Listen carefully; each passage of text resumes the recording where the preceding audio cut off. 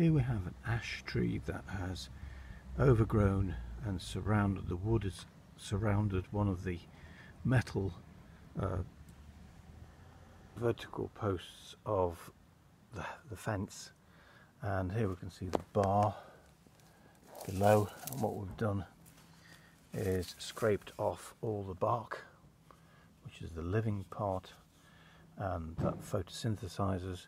We've done the same to the roots here. Here's a bit of, and here's this part here is the bark. We've just scraped off, and some pieces here and here, and now we're going to cover them back over with the soil. There's lots of little stones being on the boundary, lots of little stones, so we used a fork to dislodge as much of the stones, as many of the stones as possible,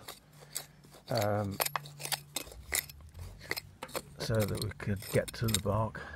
We're going to carry on doing the same on the opposite side, and then we'll come back in spring and see whether there are new shoots from the roots, or once the wood has been exposed by stripping all the live bark from it and then covering with soil, whether it will be dry and dead. And 1 or 2 years time, woodworm will have got in.